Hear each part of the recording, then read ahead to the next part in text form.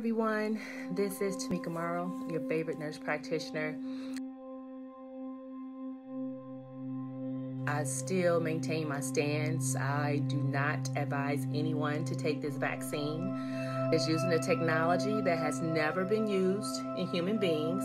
That's the problem, number one.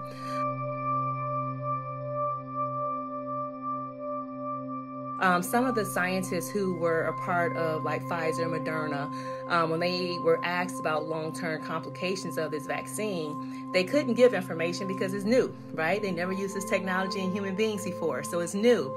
But they did say that it's a possibility it may cause autoimmune disease.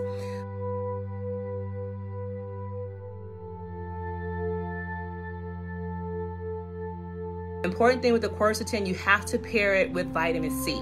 So the vitamin C and the quercetin work together synergistically to help shut down the virus. So if you think you have COVID symptoms, or you've been told you've been diagnosed with it or whatever, get you some quercetin, get you some vitamin C, take that together, and some vitamin D, and get out of fear. It's so imperative to get out of fear.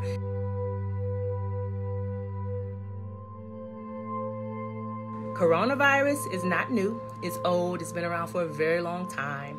And not only that, majority, more than 99% of the people get over it. It's a virus that takes about 2 to 3 weeks to clear the system. It's not fun having it.